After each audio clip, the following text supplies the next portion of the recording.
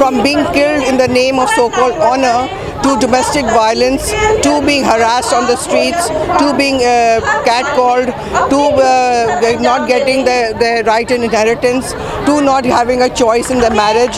I mean, they face multiple problems at every level, and of course they do not have the education that they deserve.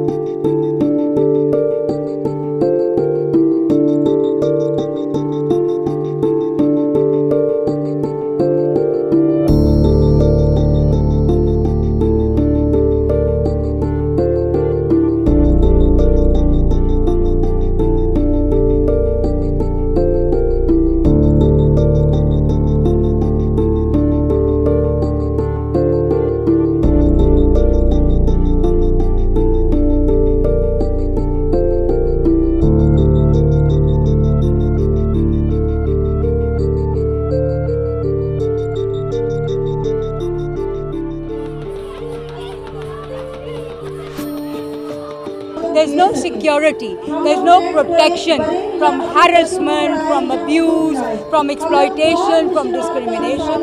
And finally, we want to introduce the concept that women as human beings also have the right to rest and leisure.